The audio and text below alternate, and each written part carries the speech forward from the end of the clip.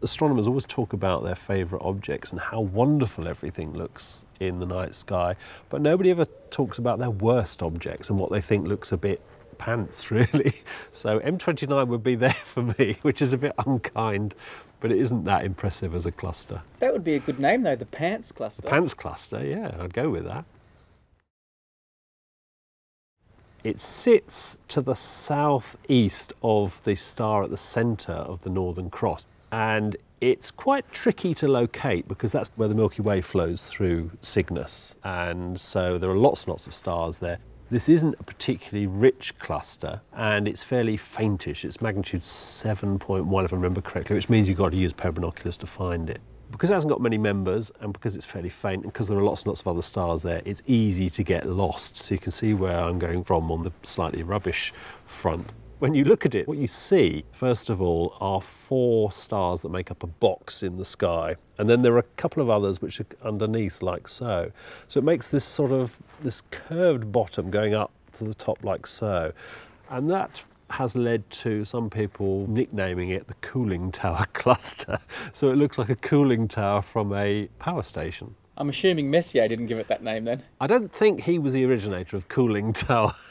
But somebody did point out to me once that you've got these beautiful objects in the night sky.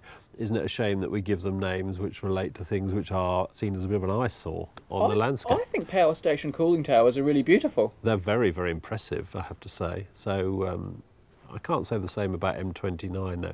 The reason why it looks a bit rubbish is because it's believed that there is intervening material between us and the cluster. If you take a photograph of that region of the sky with an H-alpha sensitive piece of kit, you'll come up with lots and lots of reddish clouds permeating the regions. There's lots of galactic gas there, hydrogen gas.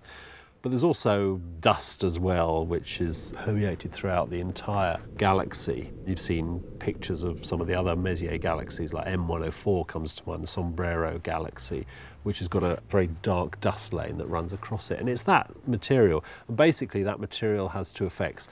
It attenuates the light that's coming to us from the cluster, so it actually blocks some of it and makes the thing look dimmer, and it also reddens that light as well. If you could take that material away, the cluster would be about 3 magnitudes brighter, so it would be about magnitude 4. So you'd see that with the naked eye. So it's a bit unfair that it looks as poor as it does. I think studies have shown that the clump is sort of variable in thickness as well, so it could be just moving in between us and the cluster. So maybe one day M29 will get its day and it will shine beautifully for us. And also, there you go, and you called me Pants.